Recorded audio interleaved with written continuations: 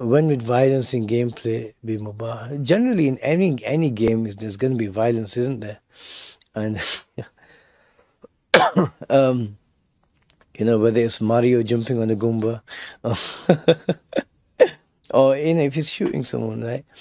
It's not real, right? That's one thing. I did discuss this with a friend who's a solid faqih as well, and there may be a difference of opinion on this. There may be a difference of opinion on this, um, but yeah, I don't think even if it's a game where you take a shot at someone, you shoot them, it's not real, and there's a big difference. Like, I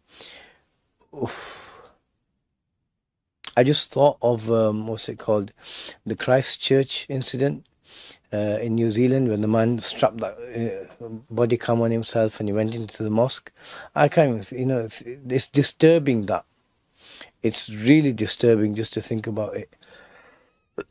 And there's a big difference between that and watching a digital image, even if it is kind of lifelike. There's a big difference between reality and something painted like that. So I believe I think even a shooting game or something like that, it's not real. And Allahu A'lam. There may be someone who differs on me, and I'm willing to discuss this.